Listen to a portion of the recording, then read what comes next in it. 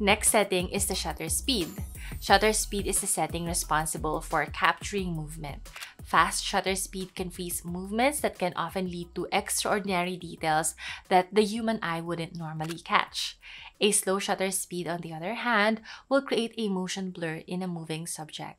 This effect gives life to the movement. If the aperture is like the pupil in a human eye, then the camera shutter is like an eyelid. Light can only enter while it's open. The shutter speed refers to the length of time that this shutter is open for allowing light to fall onto the camera sensor in order to create an exposure.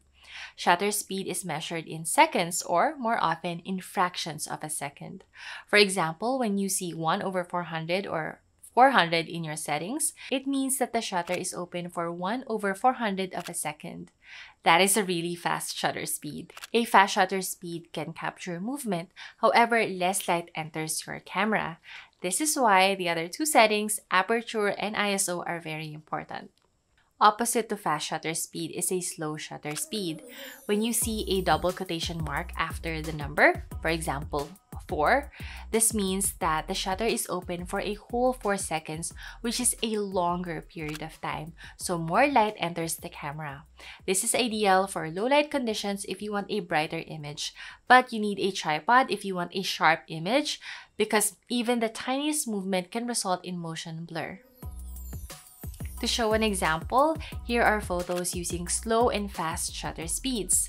In the first photo, I wanted to freeze the moment when the honey fabulously fell into the soap, while in the second photo, I wanted to create motion blur. In the first photo, I set the shutter speed to 1/400 of a second. It is a fast shutter speed that will let you capture motion. In the second photo, I set the shutter speed to 1/30th of a second, which is a slower shutter speed.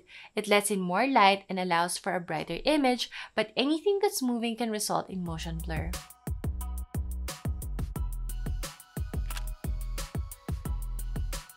I know you still have lots of buttons on your camera that need demystifying, so I created a whole class especially for that.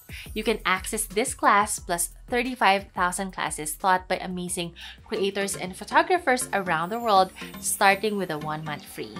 I added a 30 days free link in the description below.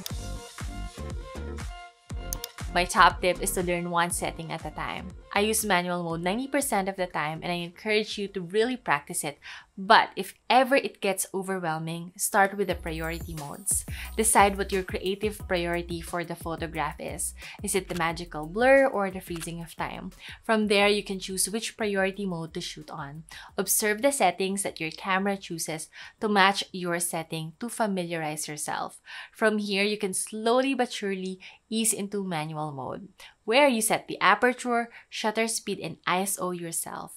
Before you know it, operating your camera and shooting in manual mode is second nature to you. That is it for this video. If you have any questions or if you tried any of these tips, please comment below.